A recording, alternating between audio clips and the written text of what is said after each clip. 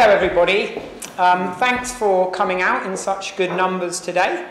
As Janet mentioned, I've been teaching history here in Kent for nearly 15 years now. Now I'm here today to do a talk on Castle on the Downs, which is very convenient because I work in one of the castles on the Downs, Walmer Castle. Now of course, the castles were built in 1539 to deal with the serious threat of invasion from the Spanish and the French. Okay, they were Henry VIII's castles. But really, when we talk about the castles on the Downs, this story begins many, many years before 1539. Okay, and it really starts with the formation of the English Channel. Now, nobody really knows for sure when the English Channel formed. There are several different theories. One theory is that there was a flood which swept down and connected the North Sea up here to the Atlantic for the first time. And this happened around 150,000 years ago. There are other theories that the English Channel formed when a landslide in Scandinavia landed in the North Sea and it sent a tsunami wave all the way down, which again rushed over low-lying land and connected the North Sea to the Atlantic for the first time. Now, what the English Channel created ultimately was a very, very deadly legacy, the Goodwin Sands. Now, the Goodwin Sands absolutely fascinate me. They're known as the Widowmaker or the Ship Swallower. Over the years, they've claimed the lives of thousands and thousands and thousands of sailors and hundreds of ships too. In one storm alone in 1703, over 40 ships were pushed from where they were sat at anchor onto the Goodwin Sands, and that night alone thousands of sailors perished. Daniel Defoe, he wrote a fictionalised account of the Great Storm in 1703. Now, in actual fact, people from the town of Deal, they rowed out to the Goodwin Sands and they saved hundreds and hundreds of people. Okay, they were very, very brave people. That isn't the story, though, that Daniel Defoe decided to tell. He told a story where local people from Deal rowed out, and instead of helping the people stranded on the Goodwin Sands, instead they raided all of the ships. And this was reported in the press across the whole country, and it gave the town of Deal a really, really bad reputation. Now, as a little boy, I visited the Goodwin Sands. I was obsessed with treasure. They say there's around £150 million worth of gold and silver buried out there on the sand. Sadly, I didn't find any of that treasure that day. Hence, I'm here telling you all about the castles on the Downs, and I'm not sat on a yacht somewhere in the Mediterranean surrounded by models. Now, the origin of the Goodwin Sands really interests me. We don't really know where the Goodwin Sands came from. In some accounts, people talk of them originally being islands that were washed away, and now we just have the sandbanks.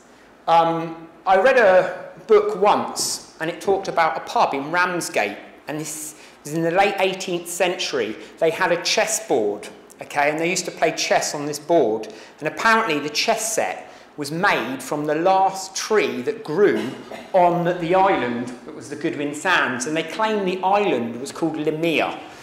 Now, there's no actual evidence, not that I found, that they were actual islands. Some geologists have gone out to the sands and they've sort of dug into the sand, and they've found sort of decay, which proves that at one stage there was plant life growing on the Goodwin Sands. But again, this is very, very sceptical. Now, the reason I'm talking about the Goodwin Sands, because ultimately, if the Goodwin Sands didn't exist, the castles on our coast wouldn't exist.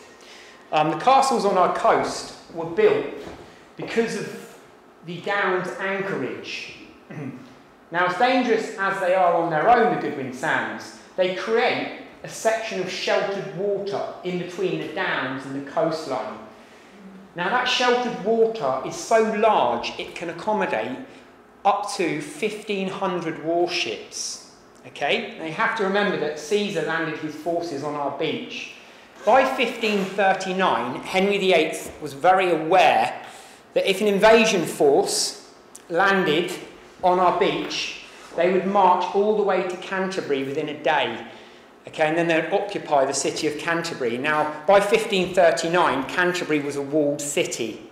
So if they'd successfully landed on our beach here at Deal or Walmer, okay, this country would have faced a really serious problem trying to repel those forces. Now, there are many, many different reasons why the castles were built. It's partly to do with geography, to do with the fact that we are so close to the French coast, and it's partly to do with the Goodwin Sands and the Downs anchorage. It's also to do with a power struggle between the three most powerful men in the whole of Europe at the time. In the red corner, we have the red-headed tyrant himself, our once King Henry VIII. Now, Henry VIII was incredibly ambitious. Okay, he followed in his father's footsteps in that way, and particularly in military terms, he wanted to become the most powerful man in the whole of Europe. We all think of Henry VIII as being sort of a ruthless tyrant. Okay, I think that's partly because at school we all learn that basically he beheaded his wives, and as a result we think of him being a savage. But in actual fact, Henry VIII was incredibly well educated. Now, this gentleman here is Charles V, the King of Spain and the Emperor of the Holy Roman Empire. Okay, now, he was very good friends at one stage with Henry VIII. The third person in this power struggle is this gentleman here. I quite like this image. It's quite comical, isn't it? This is Francis I of France. Okay? For a long time, he'd been enemies with Henry VIII. He was also enemies with the Spanish. So this man, for a long time, posed absolutely no threat to Henry VIII whatsoever. Now, ultimately, the castles on our coastline exist because of the most tragic relationship in British history. Okay, and it's these two here. Now, the gentleman on the left-hand side is Arthur. He was born heir to the English throne. This is Henry VIII's older brother. Now, when he was 4 years old, his parents arranged a marriage with Catherine of Aragon. Okay? She was a year older than him. She was 5 years old. Of course, their parents had to wait a long, long time for them to come of age. But this relationship sealed the Spanish and the English, the two sort of powerhouses of Europe. Now, if you ever think about alternative histories, this tragic relationship's a great one.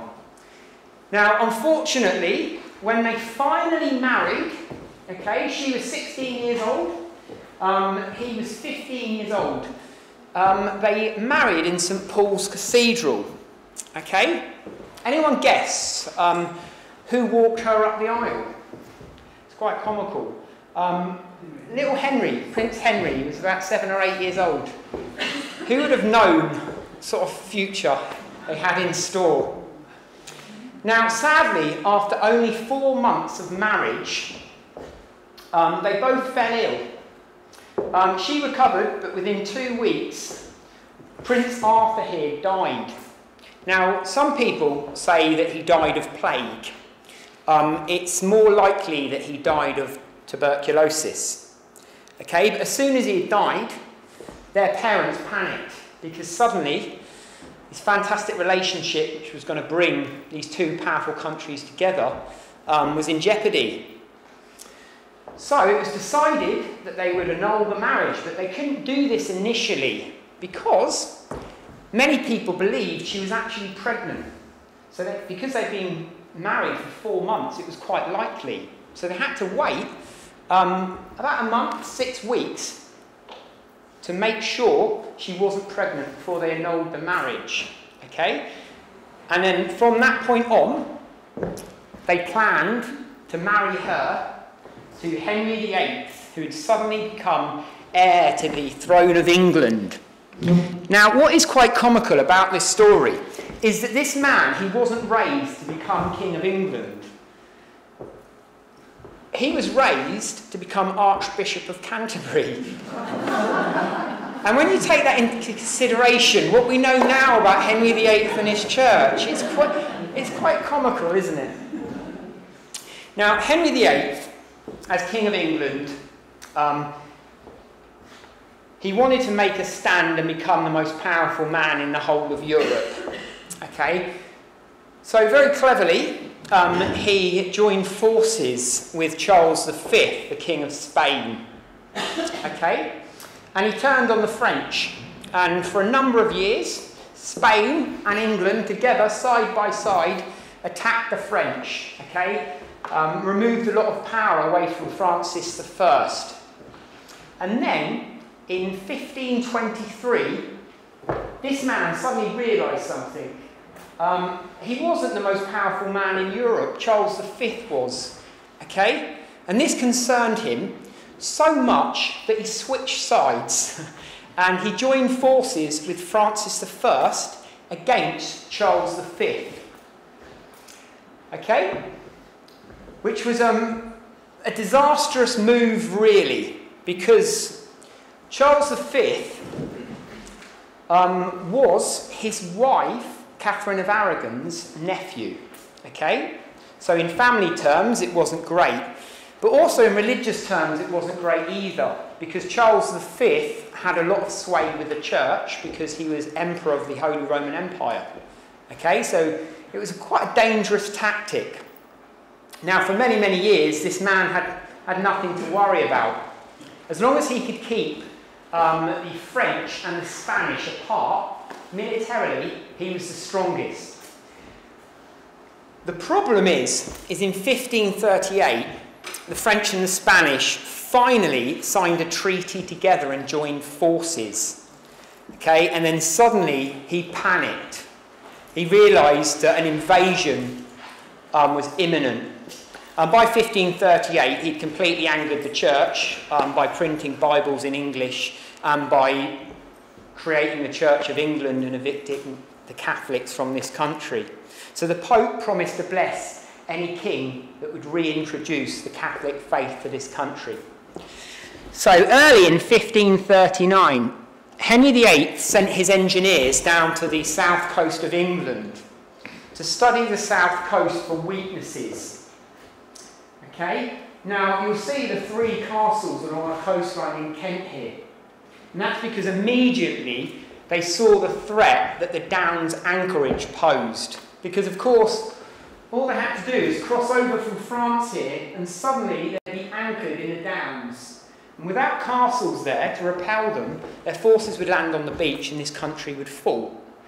So Henry VIII, he built castles all the way along the south coast of England, paying particular attention to this stretch here, which is one of the most dangerous stretches, most vulnerable parts of our coastline.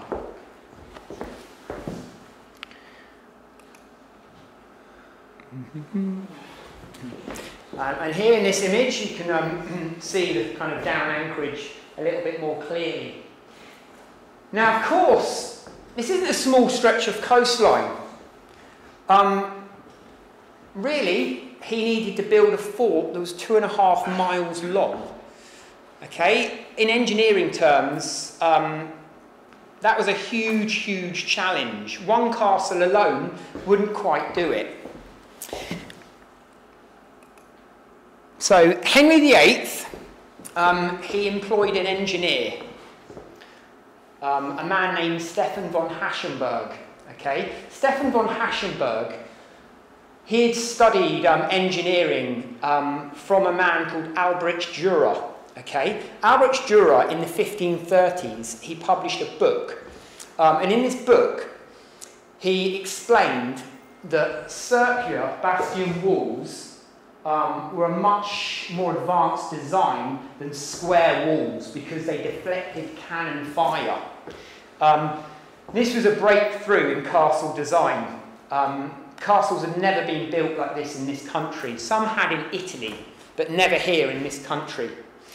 Now, Stefan von Haschenberg, he came and stayed in the town of Deal, and he oversaw the castles being built here. Now, if you haven't seen this image before, it may surprise you, because as well as having 3 masonry castles, one at Sandown in the distance, one at Deal over there, and we have Walmer Castle here. There were also 4 bulwarks, okay? These were made using mud, some stone, and of course would have had cannons there as well. And there were ditches and ramparts linking this entire fort up. So in actual fact it was 2.5 miles long. Quite an incredible feat of engineering, isn't it? Now, initially, Henry VIII, he employed 1,400 men. Of course, he had a standing army, so he didn't need to recruit that well. Their initial task was to build the bulwarks, okay, and do all of the groundwork in preparation for the masonry castles being built.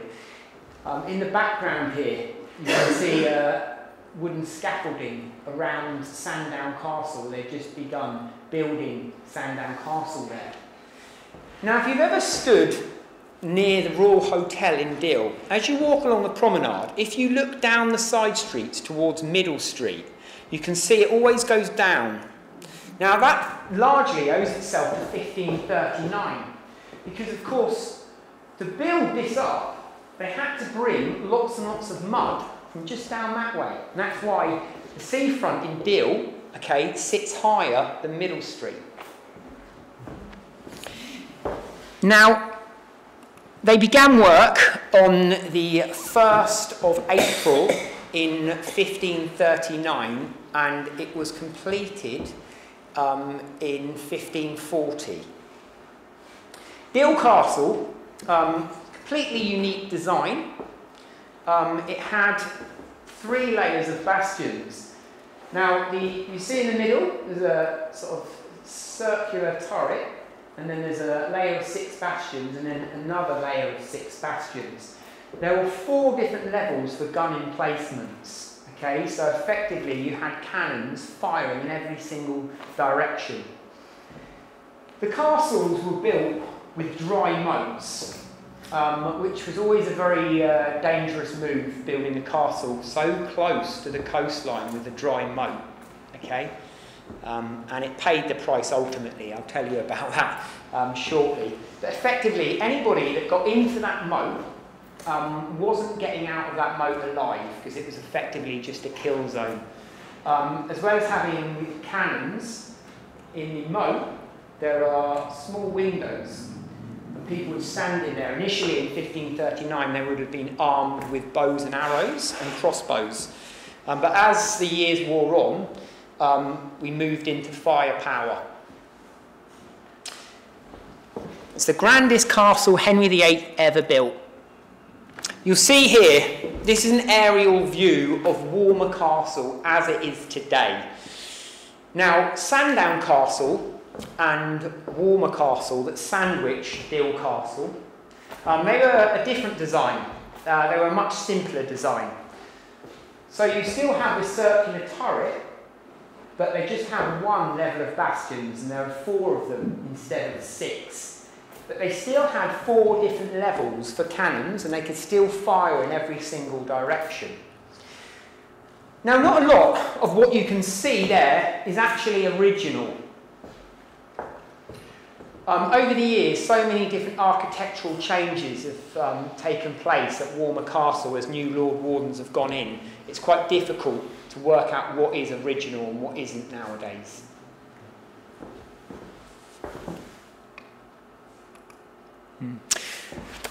Now, if you visited the castles, you may have noticed this before. This is a technique called galleting.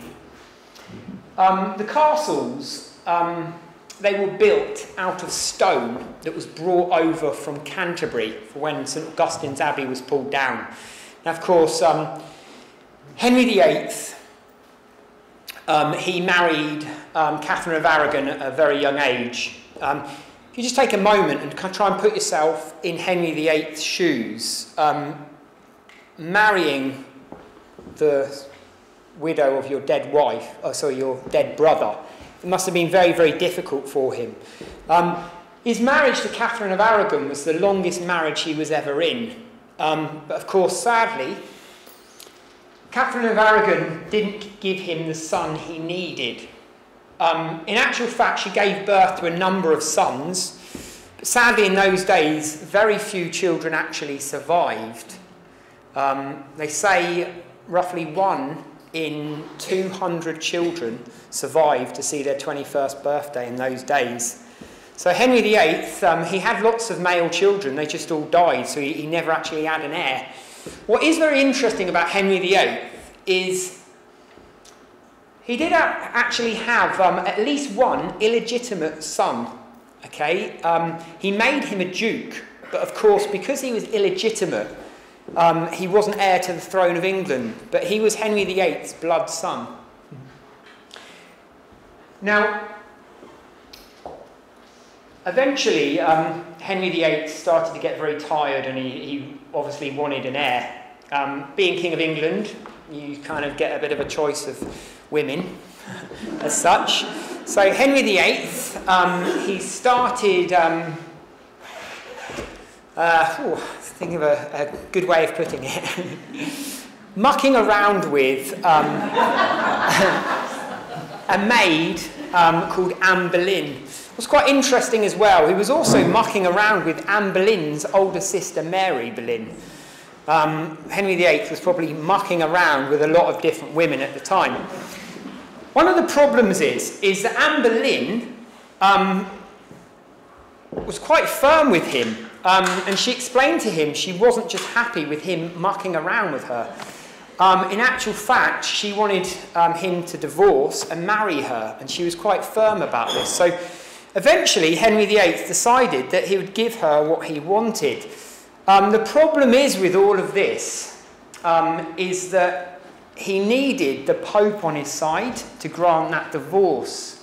And of course, in the Pope's ear was Charles V, the Emperor of the Holy Roman Empire, who was saying adamantly, Henry VIII's one of my enemies, she's my auntie, why would I grant, this divorce? So for many, many years this went on. Henry VIII, for about 7 years, tried to get a legitimate divorce from Catherine of Aragon, but it wasn't going to happen. So being as ruthless as he was, he created the Church of England, he evicted the Catholic Church from this country, and of course created huge, huge problems.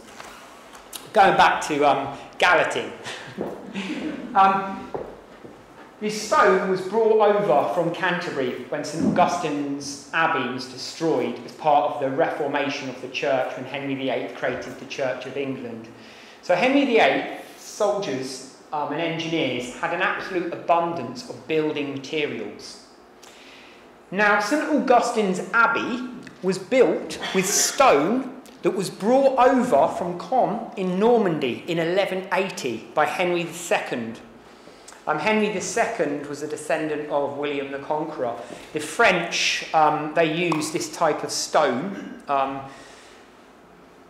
It's called cornstone because it's very advanced. When you took it out of the ground, it was very soft and it was very easy to shape. But as time wore on, it reacted with the air and it solidified and became very, very advanced. And Henry II, he preferred this stone. Canterbury Cathedral's built with this stone. Most of Canterbury, the ground's built with this stone. So Henry VIII had a huge abundance of this stone.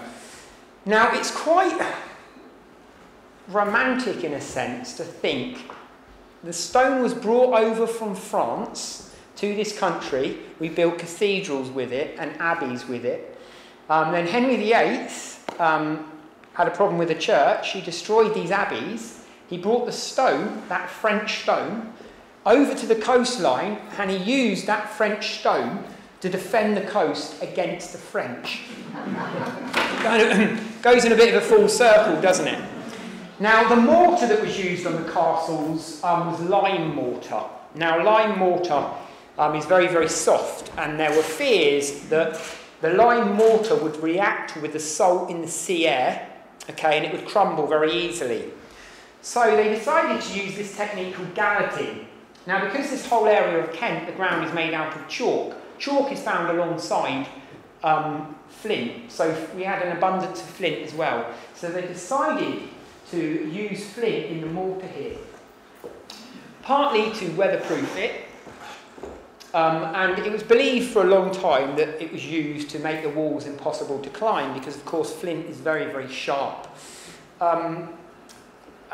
English Heritage head historian has since sort of disproved that, arguing that soldiers in armour would have never been able to physically climb any of the walls. That wouldn't have been in their battle plan anyway, so that was just speculation.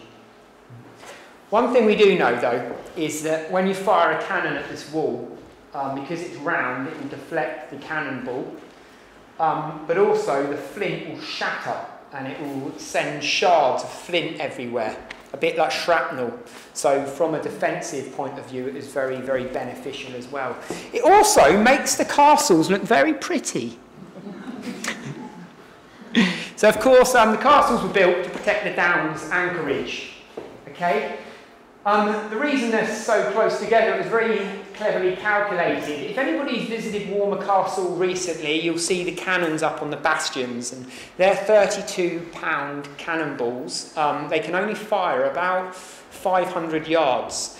The original cannons at the castles, they fired 64-pound cannonballs that were like footballs, and they could fire the cannons about 2,000 yards into the Downs. The cannons were so powerful that the castles could cross fire.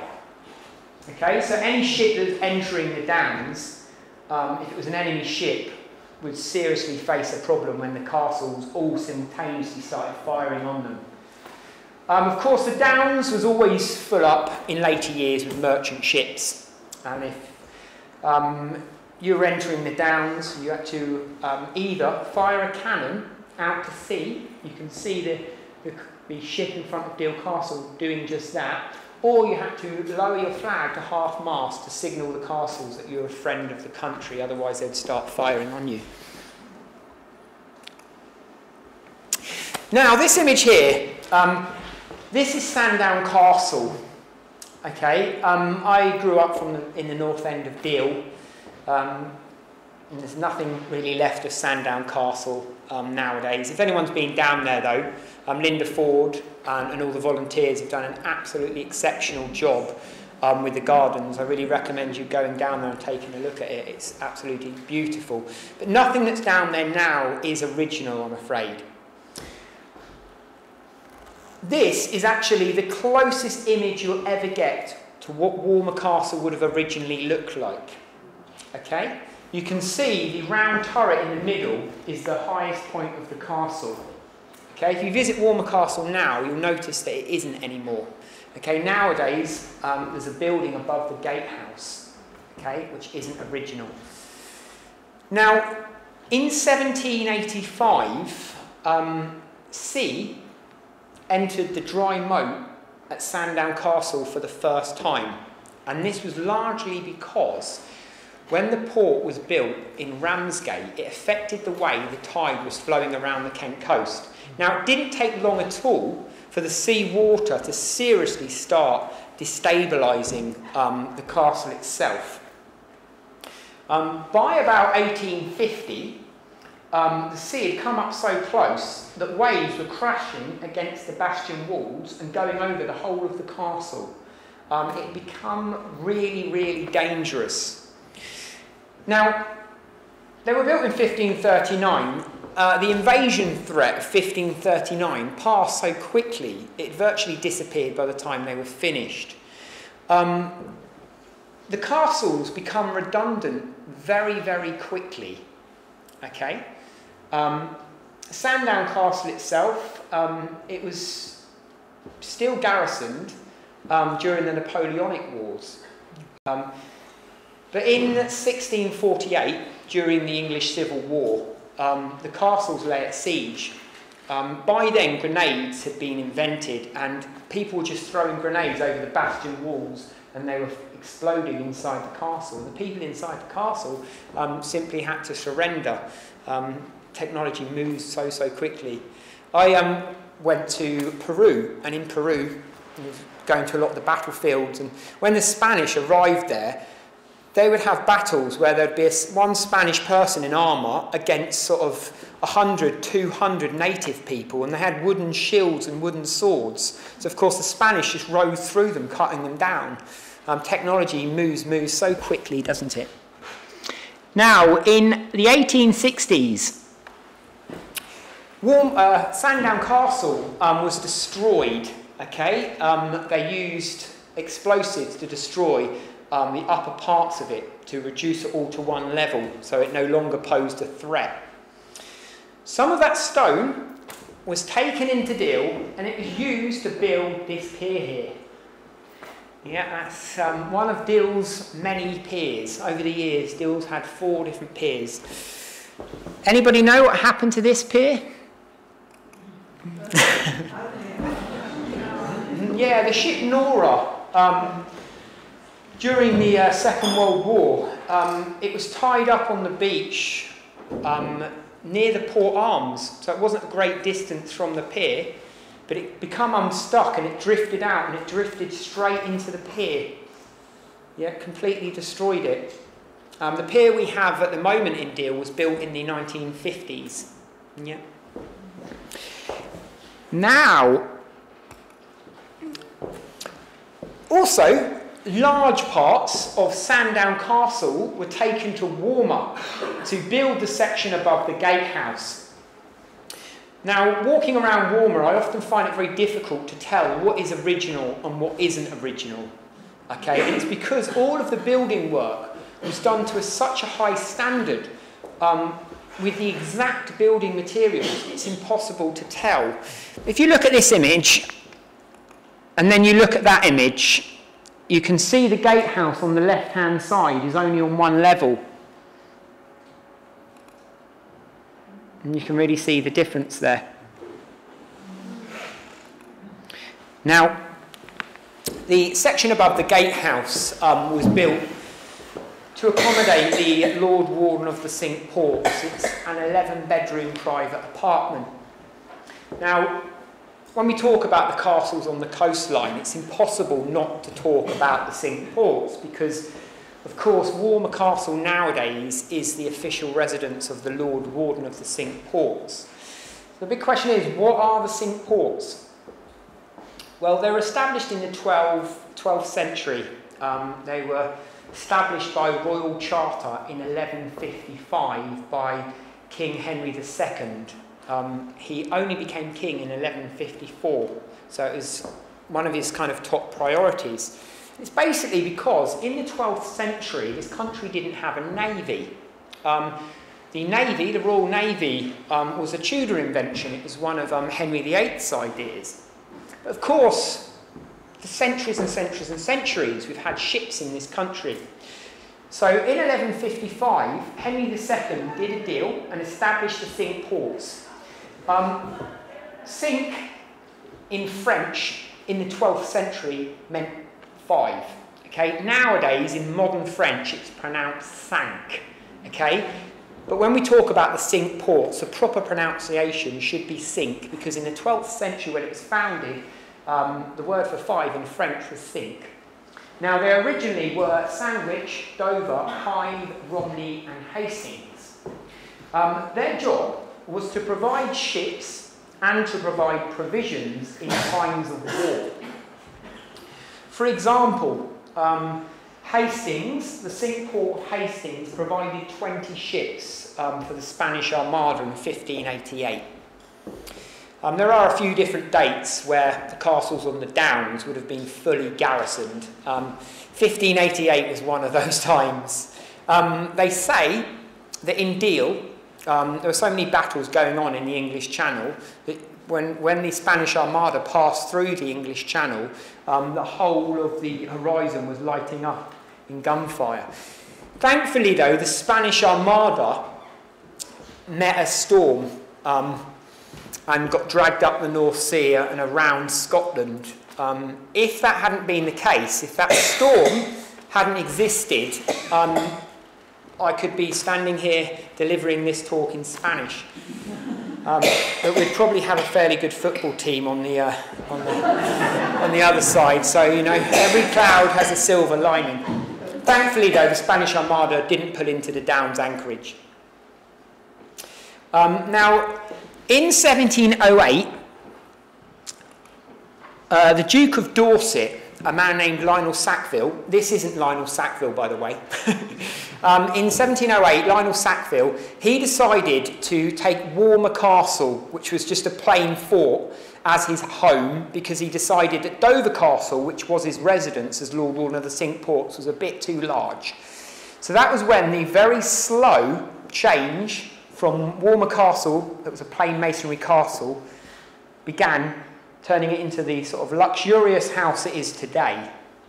Okay? Over the years, we've had many, many famous Lord Wardens of the Cinque Ports. So I'm going to tell you about a few of them. This gentleman here, William Pitt the Younger. Out of all the Lord Wardens, in many ways, he interests me the most, because I'm often standing here talking about smuggling. Now, this man's the youngest Prime Minister this country's ever had. He took office at the age of 24. Not only was he Prime Minister, he was also Chancellor of the Exchequer. And he held both roles for nearly 20 years. Now, when he took office, people laughed. They said that nations would stand and stare at the country left to a schoolboy's care. They really, really underestimated how much of a genius he was. He was studying at Cambridge when he was 14 years old. When it came to maths, he was absolutely phenomenal. He was the first person to introduce paper money to this country.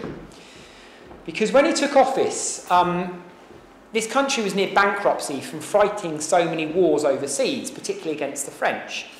His job as Chancellor of the Exchequer was to balance the country's books. So he took gold off of everybody and he gave them paper in return, which is absolute genius, isn't it, really?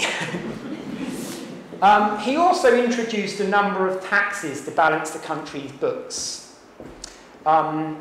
He reintroduced the window tax to this country. Okay, it was based on the idea that the richer you were, the bigger house you would have owned and the more windows you would have had. Seems quite logical, doesn't it? Of course, people have never liked paying taxes, so instead people filled in their windows, and it's believed to be the origin of the expression daylight robbery.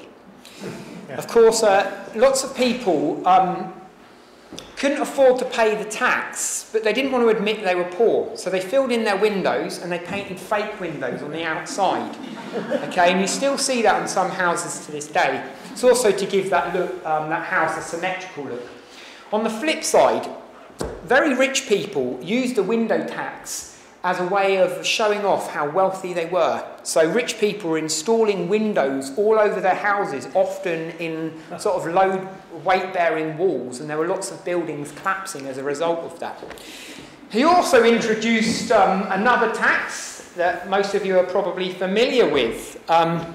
He promised the country it would only last for 10 years, and he named it income tax. That was over 200 years ago. Now, in this man's defence, it was only 1%, so it was a penny in every pound. It's gone up slightly since, hasn't it? The reason why he's so important to me is because I'm a bit obsessed with smuggling.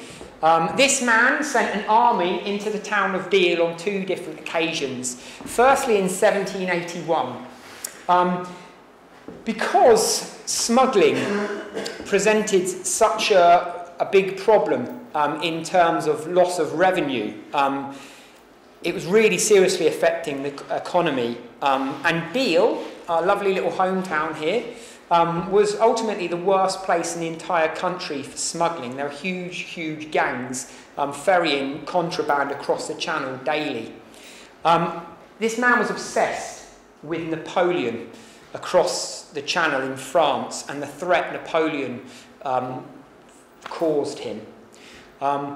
Napoleon, in fact, at one stage opened up French ports to English smugglers because Napoleon was aware of the damage smuggling was doing to our economy in this country. So this man decided to stamp out smuggling. So he sent an army into Deal in 1781. He promised Parliament they would retrieve £100,000 worth of contraband.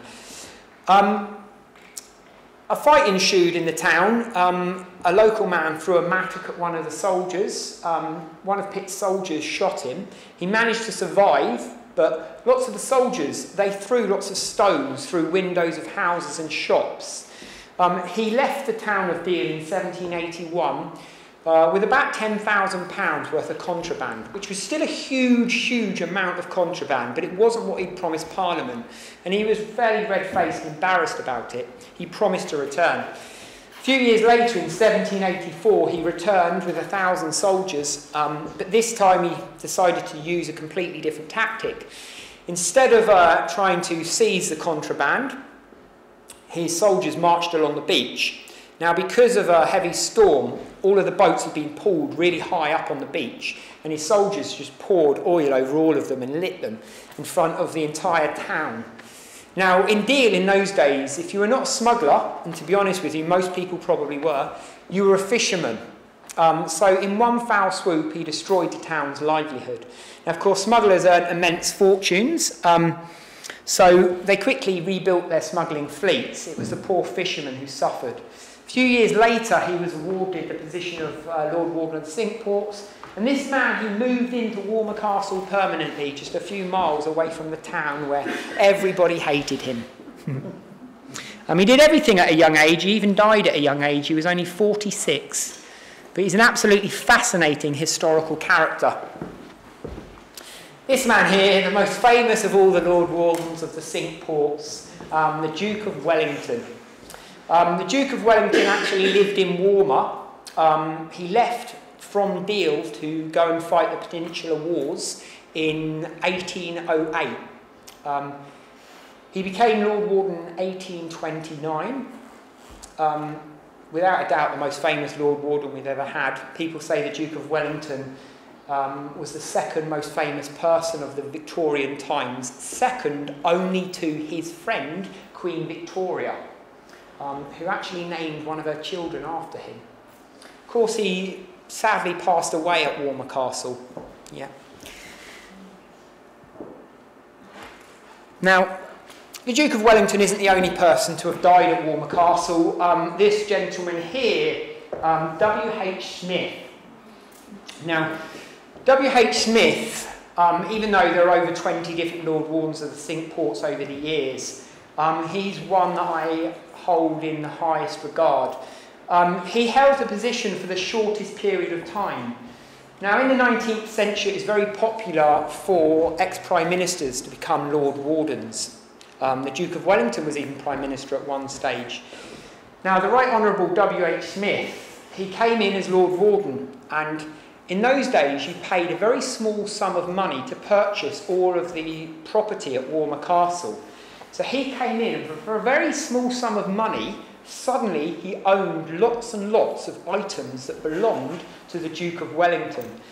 Now, the Duke of Wellington in those days was an absolute megastar.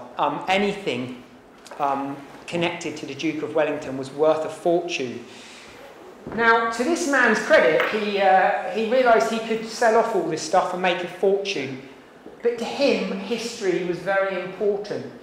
And he pushed an act through Parliament called the Heirlooms Act. And he died, sadly, before it was ever signed off. But after his death, it was signed off in Parliament. And it meant that a small brass plaque was placed on all of the historic artefacts at Walmer Castle. It's called the Heirlooms Act. If you ever walk around Walmer Castle, you'll see there's little brass plaques and numbers on lots of different furniture, oil paintings and things. if he hadn't done this, there would be very little to see at Walmer Castle. Nowadays, when curators for English heritage, they remodel the rooms to show a different period of Walmer Castle's 500-year history,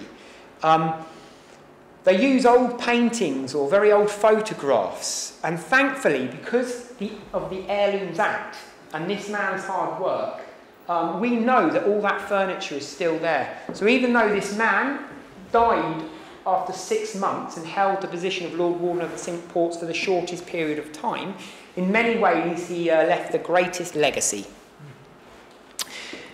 Now, of course, I couldn't really talk about Lord Wardens of the Cinque Ports without talking about this lovely lady here, the Queen Mother. She became Lord Warden in 1978. She's the only ever female Lord Warden in the history of the position. She held the position of Lord Warden until 2002, when sadly she passed away. Now, of course, I'm a bit too young to remember her tenure as Lord Warden of the Cinque Ports, but some of the staff that I've worked with in my time for English Heritage were there at Walmer Castle when she was Lord Warden of the Cinque Ports. They often tell me that she would land in a helicopter in the paddock and she'd be picked up by a limousine, and as soon as the limousine entered the gates at Walmer Castle, somebody had to hoist the royal standard, and if you didn't get that up in time before she walked into the gatehouse, you missed the opportunity to meet her, because I didn't know this until somebody explained this to me, but you can never enter a room that royalty are in. It can only ever be the other way round. So if you didn't get that flag up, you didn't get to meet her. She was always very interested in how English Heritage were doing, what sort of guests we were having. She absolutely loved the gardens at Walmer Castle. She would immediately go out there with her dogs. Yeah. Now, even though nowadays the position of Lord Warden of the Cinque Ports is purely honorific, in the olden days it was a very, very important position. Your job as Lord Warden was to communicate between the Cinque Port towns and the Crown. Okay, nowadays it's purely honorific, but the Lord Wardens of the Cinque Ports, they still meet up with all of the different mayors and dignitaries of all of the different Cinque Port towns. Yeah. Now, when she passed away in 2002, the position was vacant for 2 years before a decision was made on who would take up the position.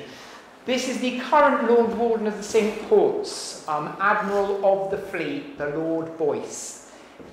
He is the ex-chief of the Defence Staff. Absolutely lovely gentleman. We're very, very lucky to have him as Lord Warden of the Cinque Ports because of the Cinque Ports' connection to the Navy and ships, and ultimately he's an admiral, a Navy man.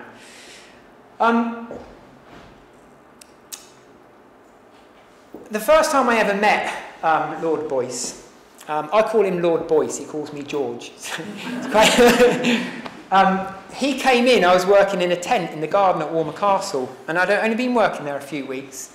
And he came in with his wife at the time, and they started talking to me, and I didn't know at the time who he was, because I was very, very busy, and he was talking to me, and as he was talking, I was thinking, I know your face from somewhere.